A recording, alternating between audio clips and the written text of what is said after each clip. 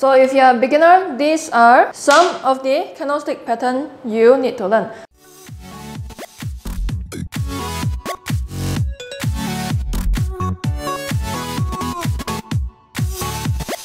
Now, if you haven't went through my complete professional candlestick trading course, make sure you go through that first, because I've explained all of these things, and in this video I'm going to explain more other different candlestick patterns. So I'll do a quick recap on the patterns that I've talked about. I'm not going to talk about the names, okay? Just to make things simple. If you see this pattern at the end of a downtrend, this tells you that price will U-turn and go up. If you see the same pattern at the end of an uptrend, it tells you that chances are price might go down afterwards. If you see this inverted pattern after a downtrend, this tells you that price might U-turn and go up. If you see this pattern at the end of an uptrend, this tells you that price is going to U-turn and go down. Same thing for these patterns and these patterns. When you see these patterns, it tells you that price might potentially U-turn from here. Now by U-turn, what I'm talking about is the whole entire trend can reverse or the retracement might end. So you see this pattern at the end of a downtrend, price is going to go up, and this pattern at the end of an uptrend, price might go down afterwards. And this pattern at the end of a downtrend, it might U-turn, and this pattern, it might U-turn downwards if it shows up at the end of an uptrend. Spinning top shows up at the end of an uptrend, it's going to go down. At the end of a downtrend, it tells you that price is going to go up. Doji at the end of an uptrend, price might U-turn afterwards. At the end of a downtrend, price might U-turn and go back up. Of course, if the real world is that simple, then we will all become millionaires, right? All of these candlestick patterns have one thing in common. They are single candlestick pattern, yes. Hence, you will need an additional confirmation. So in order for this U-turn to be strong enough, you want to see a bullish candlestick after this pattern. Then for this pattern, because we are looking for U-turn downwards, you want a bearish candlestick signal to appear after this. Same thing for all of these patterns over here. You need an additional confirmation, because a lot of these patterns, especially the ones down here, it just shows you that buyers and sellers, they are indecisive. It doesn't tell you that, okay, we are going to U-turn. When you see this pattern, it just tells you that buyers and sellers, they are in balance. They don't know where they want to go, they don't know what they want to do. So the moment a bearish candlestick signal forms after this spinning top, it tells you that, okay, sellers took over and sellers have made their decisions to push the price down. Okay, so one very important thing, remember to wait for the second candle and use it as a confirmation. And also understand that different patterns have different strength. Let's say all of these contacts are the same. Which one is a stronger bullish signal? So if you compare this pattern and this pattern, both will cause the end of the bearish trend to go up. Which one is stronger? If you know the psychology, you will know that this is stronger in terms of bullishness than this pattern. And hence, the bullish strength for this pattern will be stronger than this pattern. But if you compare this and this, which one is a stronger bullish pattern? The answer would be this pattern, because the smaller the body, the stronger will be the reversal signal. But for continuation candle, you want the body to be as large as possible. So the larger the body, the stronger will be the continuation signal. So if you compare the reversal strength of this pattern and this pattern, now you tell me which one is stronger. The answer will be this pattern, because doji, open and close, is the same, and hence this is a stronger reversal pattern as compared to spinning top. And of course, in terms of bearish strength, it's almost the same thing. This pattern with this pattern. which one has a stronger bearish strength? Even though both will cause the trend to U-turn and go downwards, the answer will be this one, okay? In terms of bearish strength, which one is stronger? This one or this one? The answer will be this one. If I put things in simple terms, if the body or the open close is on top of the candle, then it is a stronger bullish signal.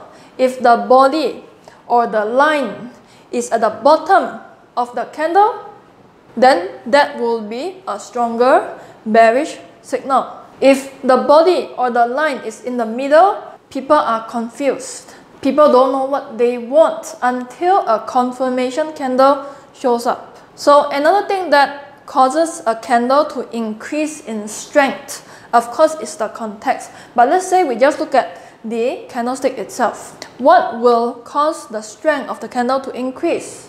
The longer the lower shadow or the upper shadow, the stronger it will be. Basically, for all of these patterns, the longer the shadow, then the stronger is the signal. But of course, you can have the perfect pattern, best looking pattern in the world, but if the context is wrong, if it appears at the wrong place, then no matter how perfect the candlestick pattern looks, it's not going to work out. Now, if you look at charts properly, stock charts, currency charts, futures charts, ETFs, commodities, you realize that the world is not so perfect. You know what I'm saying? So gravestone doji, you realize that it wouldn't go like this perfectly. It would have sometimes a small lower wick, and it looks like a doji, but then it looks like gravestone doji. So what is this? The perfect patterns, it doesn't really appear that often. What you'll see more often are the imperfect patterns, or some people call it near dojis, or you can call it imperfect dojis because they just look a little bit different, a little bit weird. It's good to be different in life. At the same time, dragonfly doji, most of the time it wouldn't appear like that. There will be a small upper wick. So what do? Is this a bullish pattern, bearish pattern, indecisive pattern? Same thing for the hammer pattern. Sometimes you realize that, you know, the pattern forms like this, but then there's a small upper wick. So what is this? Karen, the things you teach me, not practical. So these are the real world, so-called real world patterns. Now, if you understand the psychology of candlestick pattern, you will know whether these patterns are bullish or bearish for any candlestick pattern.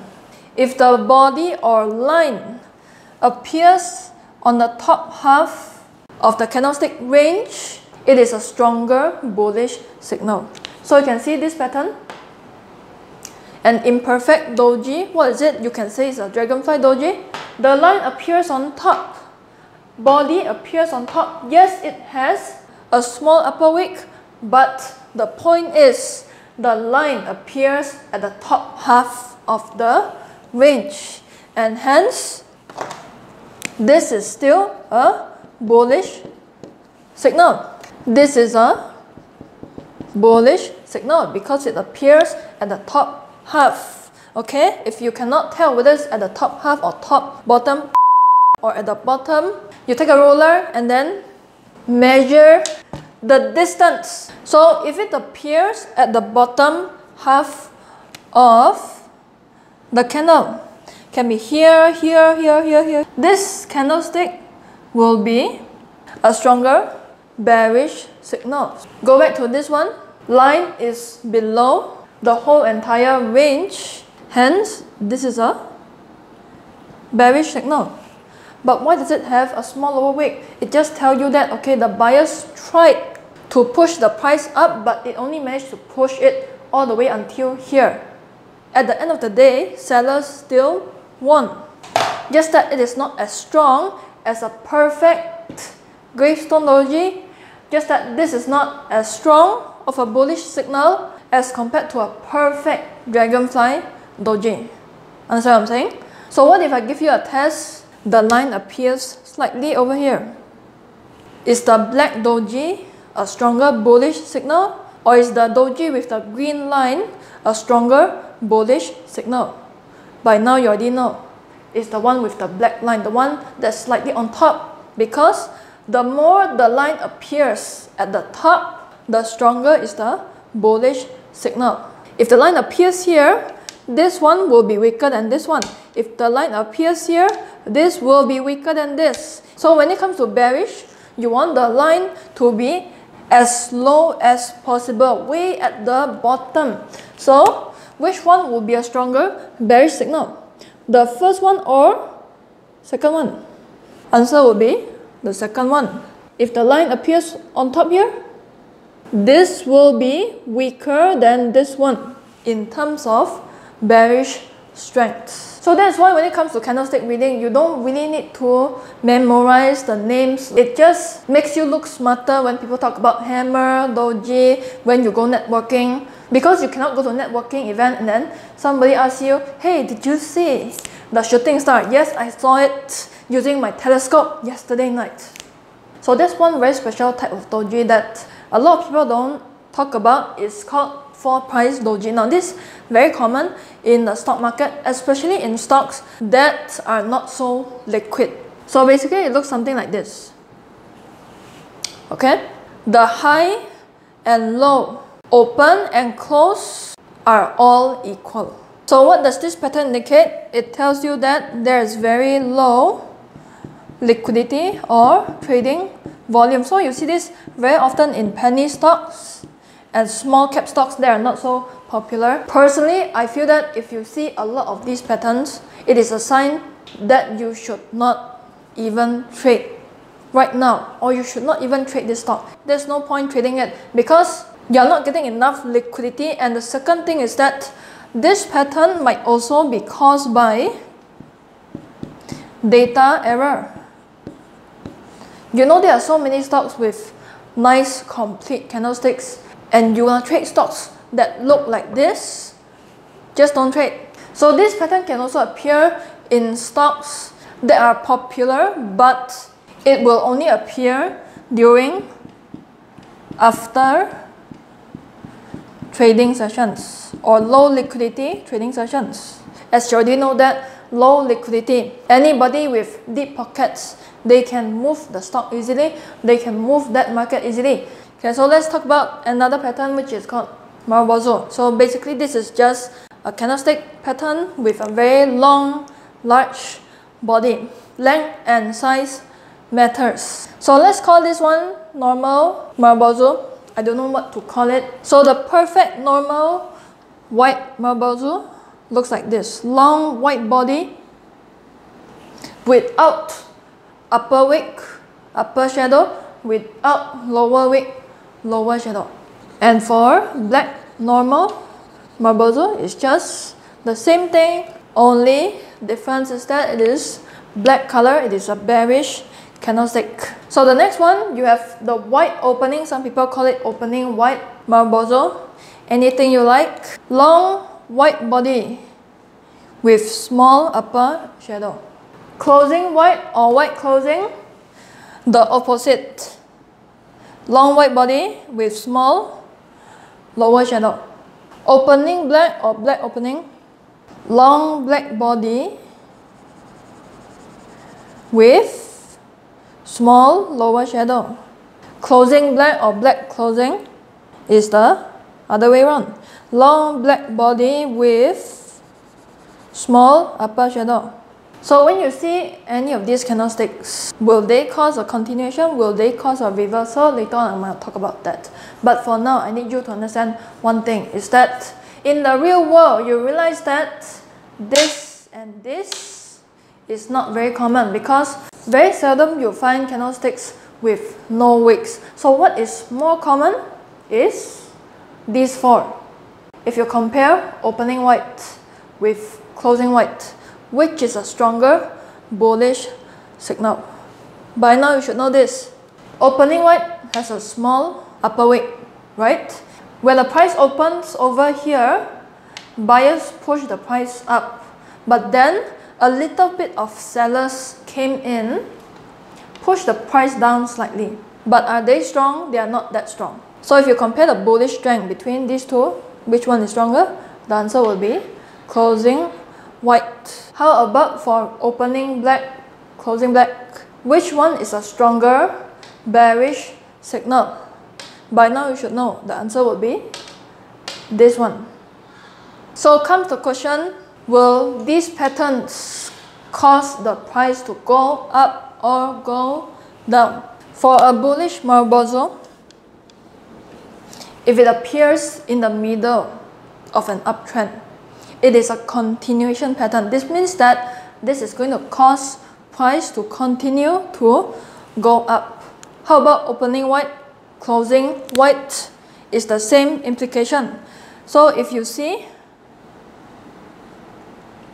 this pattern and this in the middle of an uptrend, any of these patterns in the middle of an uptrend, it tells you that price is going to continue to go up. But what if it shows up at the end of an uptrend? So if you see a trend that has been going on for a very, very long time and all of a sudden this appears, or any of the marubozu patterns, this is not a continuation pattern anymore. Because for a trend to progress, you will need momentum, right? Bullish momentum to push the price up. So when the price does this, a very strong rally with a big bullish candle, it tells you that, okay, price will potentially reverse and go on to a downtrend, and hence this becomes a reversal pattern. So it depends on where is it formed. Is it formed at the end of a trend, or is it formed at the start of the trend? How about for black marubozus? It's the same thing, just that it applies on a bearish trend. So when you have a bearish trend, you see any of these marubozu patterns. When a trend has just started, it hasn't been going on for a long time, and you see this, it becomes a continuation pattern, and it tells you that price is going to continue to go down. Okay? Then if it forms at the end of a trend that has been going on for a long time, you see a sharp drop in price with this pattern or this pattern or this pattern, it tells you that, okay, the downtrend has ended, hence please take your profit, please exit. So what if you see a long black candle or a long white candle, but instead of one wick or no wick, you have small wick at the bottom, small wick on top, small wick on top, small wick at the bottom. This is what we call long candles. So what are the implications? It is the same thing.